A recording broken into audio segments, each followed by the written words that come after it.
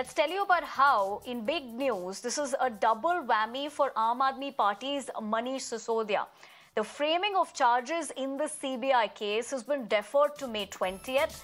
In fact, the Delhi court has extended Manish Sisodia's judicial custody to May 30th. So clearly, more legal trouble that's mounting for Manish Sisodia as far as this case is concerned. Remember, very important to note as far as the allegations levelled against the former Deputy CM of Delhi is with the fact that there are two central agencies looking into this matter. So on that part, what we do know at the moment is that on one hand, framing of charges in the CBI case has been deferred to May 20th. This is a double whammy for him because as we speak about that particular development in the CBI case, the Delhi court has extended Sisodia's judicial custody to May 30th. So clearly, in both these legal developments, there's no relief for him. Rame, my colleague, joins me for more. Rame, good morning. Clearly, there is no relief for Manish Sisodia, but as we speak about this, it's a double whammy considering we're looking at the CBI case as well as his judicial custody that's been extended.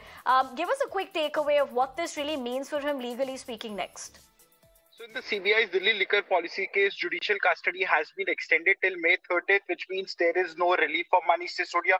Manish Sisodia will have to remain in Tihar jail, even in the CBI's case of Delhi liquor policy. On the other hand, let me quickly tell you the background of the case. The Delhi trial court had begun its hearing on the framing of charges against all the accused in the CBI matter. However, this particular order was challenged before the Delhi High Court. Now the Delhi High Court is in the season of this matter, and the Delhi High Court had asked the trial court, the special CBI judge Kaveri Bavija, to defer its hearing until and unless the Delhi High Court disposes of this matter. So even today, it was listed before the trial court for the framing of charges against the accused in the CBI matter.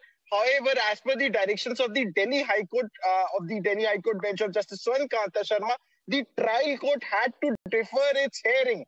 So we can even say that there is now more further delay in this case, and it will take time to frame charges against the accused in the CBI's case until and unless the Delhi High Court disposes of this matter.